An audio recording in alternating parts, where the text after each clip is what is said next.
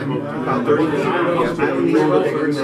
We sit with them for, easily 20 minutes or more. It doesn't sound like a day.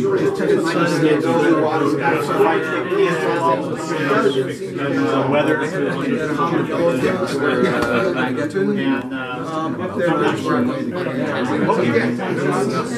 All right, Doug, shall we begin? Sure.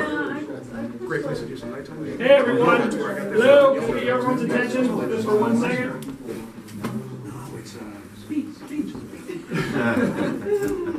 So I would like to introduce Doug Lowry, and Doug, forgive me, I don't know what your actual title is here. Neither do I. We'll make one up. It begins with an A. I'm the adult program coordinator here, but yeah, it's like any nonprofits, hats come off the mouth. Anyway, Doug and the director here, Sue McCallum, were very kind to let us host this year's Nature Photographers Photo Sharing event, and so I'm just going to turn over to Doug to make a few comments about Mass Audubon and South Shore Sanctuaries and so forth, and then I'll follow up after that. Doug? Yeah, thanks so much for using our facility for this. It's amazing. I understand there's quite a history of generous kindness from this group, so we appreciate it for sure. So this is our office, and we basically maintain three pretty large particles of land here, on the South Shore. One that you're probably very familiar with is Daniel Webster Wildlife Sanctuary. How many people have photographed there? All right, excellent. yeah. And we love the fact that so many photographers use that property because we get to see a lot of your postings on Facebook. It's good PR. You're more eyes watching what's going on down there. It's a big piece of property, and we have some great caretakers there right now, but the more eyes that are down there, the better.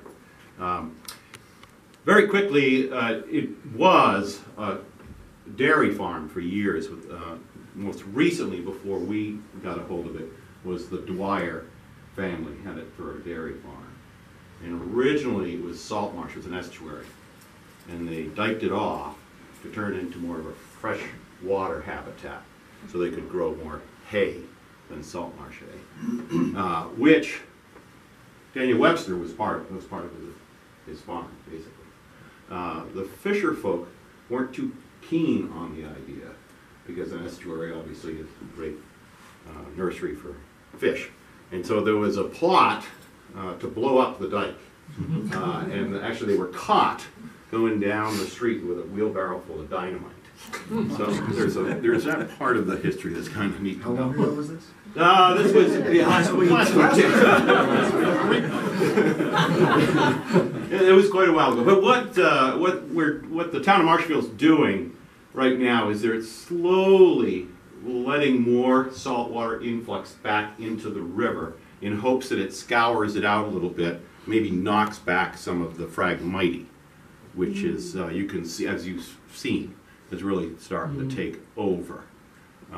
We are always looking for grant money to try to eradicate the spread of that.